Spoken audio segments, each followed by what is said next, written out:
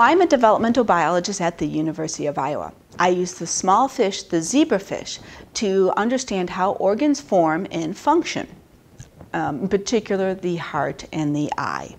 These processes are similar to humans, and understanding and learning how organs are built are key in understanding many human diseases. What is exciting about the zebrafish is that they are transparent and they form a beating heart within a day.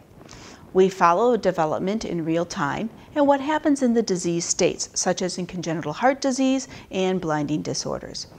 This is important because the zebrafish can be used to test out pioneering treatments, and we have had success in using the zebrafish in restoring vision in zebrafish that were mimicking a rare human blindness disorder.